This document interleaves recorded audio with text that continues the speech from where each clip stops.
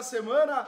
Quase cruzei as pernas, mas não posso porque eu estou descalço. Bom, já mostrou agora. Mas é feio ficar com um dedão aparecendo. Tudo bem? Tudo bom com o senhor, Zé? Maravilha. Depois desses jogos eletrizantes do final de semana, não consegui dormir de sábado para domingo. Tamanha a minha euforia. Tô vendo, não. Sem um pingo de sarcasmo, vocês comentaram. Não, nenhum pingo de sarcasmo. Já na tela que o Vitor Ramalho é rápido. Né? Tipo, umas 8 pessoas precisavam falar pra ele mudar a tela. São José 19-16 Spike, baita jogo, hein? Spike, né, Zeca? Bom jogo. Eu falei Spike? Falou Spike. Spike. Mas quem tá acompanhando sabe que é o Spike ali da Santa Por que eu Maria. falei Spike? Não sei, porque você é uma anta. Gostei do Enfim, Spike. Zeca, grande vitória do São José. Um jogo mais ou menos, né? Assim, jogo muito Mais pra truncado. menos. Mas O gramadinho também não ajudou, né? A areia ali, né? O Campeonato Brasileiro de Beach Rugby, estão falando por aí, né? Foi. Chegando na semifinal aí, então... Eu avisei antes, né? Você avisou. Avisei na semana que era uma... Você conhecia, já jogou lá, né? Desfilei meu rugby lá. Desfilou, exatamente. E deu São José. São José. O São José aproveitou os erros do SPAC, aproveitou o jogo, fez o jogo de chutes. Moisés estava num grande dia de chutes mais uma vez, abriu o placar para o SPAC, para o São José, fez o try do São José. Estou inconformado que eu falei Spike. Até agora, né? E o Mesmo SPAC... tendo que ter um jogador expulso, São José. Uma agressão ao Pali, que tá nas imagens, tem para todo mundo ver, uma agressão do pilar do São José. Pali até passou por cirurgia, inclusive. Passou por cirurgia, Zeca, aliás, nossas melhoras aí pro Pali, que é uma lenda aí do rugby brasileiro. Foi 41 anos. 41 jogando anos jogando... uma semifinal em alto nível. Exatamente. Mas é aquela coisa, né? Quem vai falar que nunca viu um lance desse no rugby, coisa de um lance desleal? Cabe a CBRU fazer alguma coisa. Agora o CBRU tem as imagens do jogo, vai tomar as devidas providências. Tem o TJD aí, STJD para isso, né? E outro ponto importante, assim, outra coisa legal que eu vou ressaltar dessa partida, Zeca, que a mãe do Brunão, do São José, faleceu um dia antes da partida. E o cara mesmo assim e ainda assim foi pra campo, jogou bem como sempre, que o Brunão é um cara casca grossa pra caramba, difícil de parar, e ajudou o São José nessa vitória aí, que coloca mais uma vez tentar o título depois de 2 anos sem título já, né? Pode parecer não muita coisa, mas por 2 anos sem título, São José não considerável, né? E tivemos outra partida, os Band Saracens que vinha na toada, bem, perdeu. 12 a 8 para o 12 Curitiba. Pro Curitiba, 8 para o Band Saracens. O Band tinha... as duas equipes na verdade, estavam empatadas em confrontos, né? Uma vitória para cada lado na fase de classificação. Na segunda, agora na semifinal, o Curitiba jogou melhor. O Band ainda tentou buscar o resultado, mas foi tarde demais. Também não foi a melhor jornada do Josh, na minha opinião. O Josh é um jogador muito de referência do Bandeirantes. Aí também perdeu alguns chutes no começo da partida.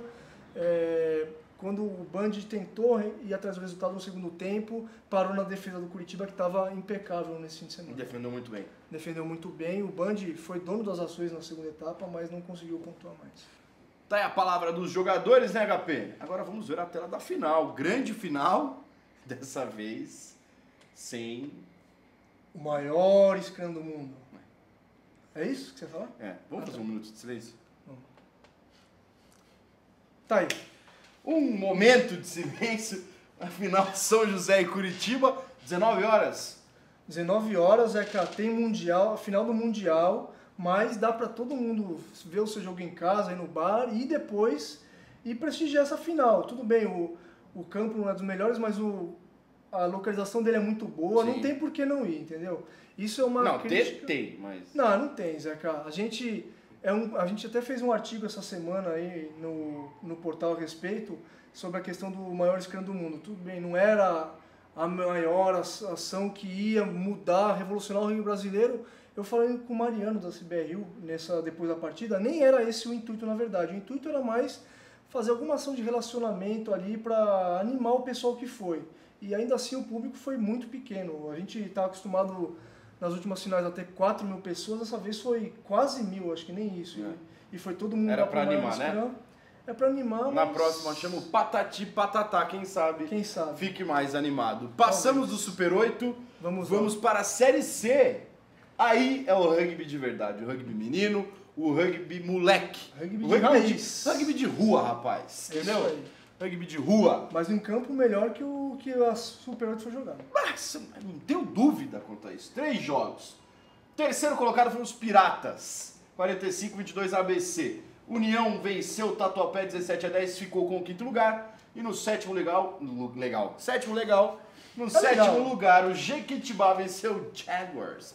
Parece meio futebol americano esse Jaguars, né? Parece um pouco, Zeca. Tem um time de futebol americano que esse nome, o Vitor torce muito pra ele. Eu imagino. Vitor Ramalho e a NFL. E a final é semana que vem. Final semana que vem. Obviamente vamos cobertura total do Portal do Rugby. Cougars e São Bento. Vamos ter 10 minutos exclusivos para falar da Série C na próxima semana. Agora vamos para a Copa Risos. Copa Risos. Pipoquei porque eu ia falar. Pipoquei mesmo. Drummers 10, 41 Serra. Então, maravilha. Essa partida, Zeca, na verdade foi adiada da primeira rodada dessa competição, que une times da primeira e segunda divisão lá no sul. E com essa vitória o Serra lidera de forma isolada a competição. A gente está aqui com o Virga nos nossos estúdios chiquérrimos aqui para comprovar que a competição tem um alto nível e tudo mais, deu uma consultoria completa. Sim, até ele que sugeriu falarmos Copa Risos. É verdade. Maravilha. É isso, acabou? Acabou. É por isso? Por hoje é só, pessoal? Por hoje é só. Tá acabando o ano, Zeca. Tá acabando o ano, né? Agora tá chegando a sua hora de brilhar, que é o Seven Aside. Né? Ah, moleque. Aí... Toda a malemolência ali da cinturinha de pilão. Muita gente vai aplaudir, né?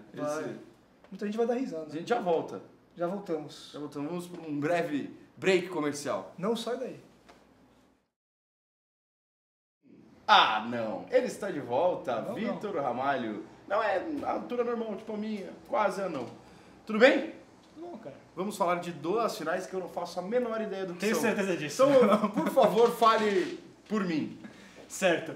Bom, tivemos na África do Sul, Zeca, a final da Currie Cup. Currie Cup é o campeonato sul-africano. Apenas não estão em campo jogadores que estão defendendo os Springboks, mas todos os demais. Só isso. Mas todos os demais jogam Super Rugby na África do Sul. No segundo semestre jogam o campeonato nacional. E aí tivemos uma grande final entre Golden Lions, que é o time Lions, de Johannesburgo, contra o Western Province, que na verdade é o braço na Currie Cup do Stormers, o time da cidade do Cabo. E deu Golden Lions desce o primeiro título. Jogo bom, 32-24. Boa abertura da África do Sul, que foi deixado de fora da Copa do Mundo. E vitória invicta. Desde 96 ninguém conquistou a Currie Cup sem perder uma partida. Parabéns pro Lions. Maravilha. E na sequência, ITM Cup. A ITM Cup, o campeonato neozelandês. Mesma coisa, os jogadores que estão nos All Blacks jogam o campeonato nacional. E quem ganhou foi Canterbury, 25-23 contra Auckland, no jogo dos 2 maiores campeões. E o Canterbury, aliás, o Canterbury já teve parceria tem ainda, né? Com a CBRU, etc. O técnico do time é o Scott Robertson, o Razor, que foi técnico da seleção brasileira. E a equipe voltou a ser campeã, não foi campeã do passado, mas ganhou mais um título. 7º título em 10 anos do Canterbury. Eu imaginava. Sério, eu imaginava. Eu escrevi um artigo, só não publiquei, falando sobre isso. Que o Canterbury era favoritaço. Acredito. A gente vai para mais um break.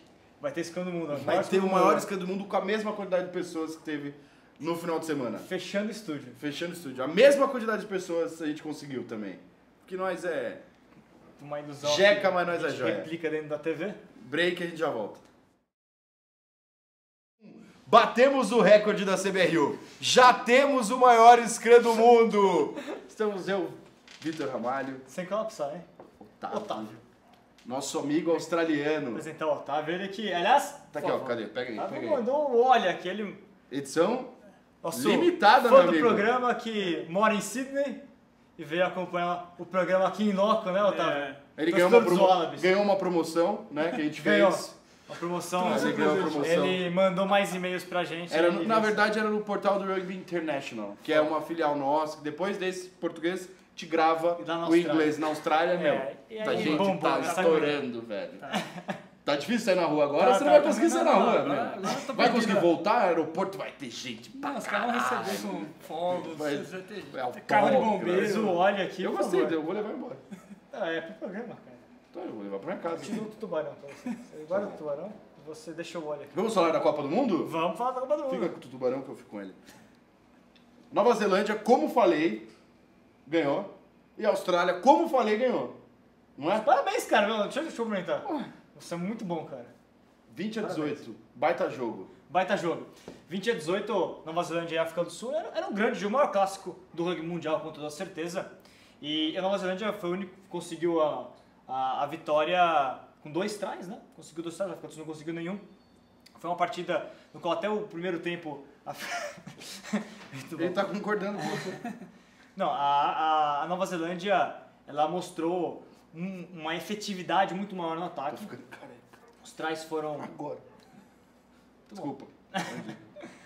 Não, teve try do Jeremy Kaino e do Boden Barrett. A gente viu como a Nova Zelândia, apesar de, em termos mesmo de posse de bola no primeiro tempo, ou em termos de formações, teve um certo equilíbrio. A Nova Zelândia, quando tem a bola em mãos no campo ofensivo, mostrou que tem muito mais qualidade no jogo de mãos. E a gente viu isso como que, talvez se o jogo tivesse chovido desde o começo da partida, olha um jogo ele, mais, olha pro público, mais fechado, a África do Sul poderia ter até levado a vantagem. Um jogo muito tático, né? Porém, com um jogo de mãos mais aberto, a Nova Zelândia é o melhor time do mundo e mostrou isso em campo, né, Otávio? Sua opinião aí. A gente vê que a Nova Zelândia, a hora que engrenou o jogo, começou a derrubar e ela sempre cresce depois do segundo tempo. A gente viu todos os jogos, a África do Sul conseguiu segurar, mas depois que passa acho que dos 50, 60 minutos... Eles ligam o terceiro pulmão e aí vai embora. E eu acho que o banco de reserva é muito forte, não tem... Melhor banco de reservas do mundo, com toda certeza. E a gente vê na terceira linha, por exemplo, a África do Sul conseguiu fazer um jogo muito interessante. Eu diria que melhor que o jogo da terceira linha neozelandesa. Por exemplo, o Polar conseguiu botar as bolas quando tinha que colocar, ele guardou os penais. Sim. Porém, no final, no detalhe, quem é mais eficiente? Nova Zelândia. A gente viu, aliás, ao longo da temporada da Copa do Mundo, a cada 1% de posse de bola que a Nova Zelândia tem, ela faz, até antes dessa partida, 0,88 pontos. É muita coisa, é a maior eficiência do rugby mundial. Não, e outra, daí o Dan Carter tira um drop do bolso. E aí? Pois é um drop, tamo na final. Exatamente. Espetacular. Não teve try de Aban, não teve try de Savé, mas foi um belo jogo. Não, espetacular. E tivemos a Austrália vencendo os Pumas. Quase deu uma hora, hein? Mentira, não tava controlado pela Austrália, o jogo inteiro eu achei. 4 tries da Austrália. Aliás, o começo mostrou tudo, né? A Argentina é um time muito bom, segundo time mais eficiente da Copa do Mundo, aliás, em termos de essa média posse de bola, pontos marcados. Porém, falta um pouco de experiência pro elenco. É um elenco que é um elenco muito bom, novo, mas que não tem a mesma rodagem do elenco australiano. A gente viu logo no começo, teve uma questão até psicológica. Não entrou bem no jogo, a Austrália colocou 2 tries logo no começo, e a gente vê a experiência de alguns jogadores, né? Adam Cooper, sensacional. Matt Guiteau distribuindo magistralmente o jogo. Drew Mitchell, na hora que precisou, ele resolveu. Aí entende-se por quê que mudaram a regra pra ele jogar a Copa do Mundo. Eu quero que o cara que entende, né, fale um pouco. Claro. O cara que tá lá perto, é amigo desses caras, toma um café. Toma chopp. Café? Toma café. Você não sabe nem Toma que é xande. Toma xande. Toma café. Só voltou falar que ele toma um suco de framboesa. Pode ser cupuaçu. Eu achei que o time entrou muito entrou focado. Eu tava na crescente que a Argentina vinha, eu até comentei com o pessoal, meus amigos lá da Austrália, eu falei, eu acho, toma cuidado, os Pumas não são brincadeira, eles estão numa crescente e vem bem desde o primeiro jogo, que eles já pegaram a Nova Zelândia de cara, eles estão na crescente. Mas logo que começou o jogo, já encaixou aquele try e já abriu 7 pontos. Uma infelicidade do Sanches. Que jogou muito bem.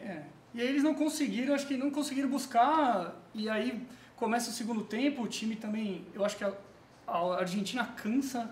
Sim. Eles não têm o mesmo banco como tem a Austrália e Nova Zelândia, que você troca um cara por outro e o time não sente, e a Argentina sente.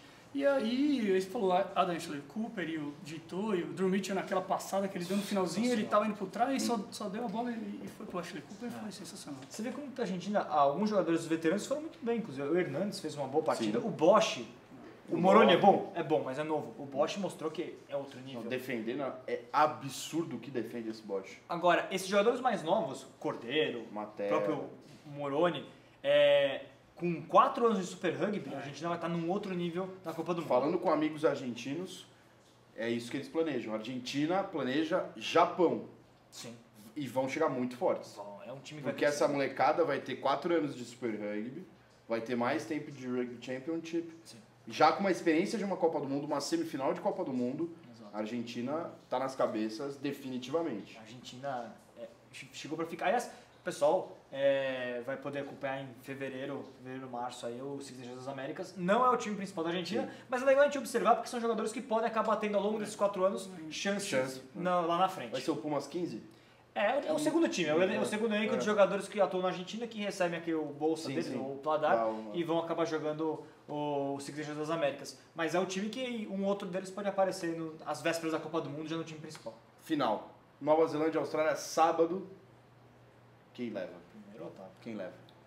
Não dá pra perguntar, né? Vai dar Austrália. Vai dar Austrália? Eu acho que... Falando com o coração ou com a razão? Eu acho que vai ser um jogo duro, não tem jeito. É que nem final de Copa de Futebol. Qualquer final, como teve agora, teve a final do cricket também, foi Austrália e Nova Zelândia. E vão repetir agora outra final no rugby. Então é difícil, mas eu acho que a Austrália, se entrar todo mundo, como você vê a diferença do jogo da Escócia para esse jogo, Sim. voltou o Pocock, voltou o Fulau, mudou o time.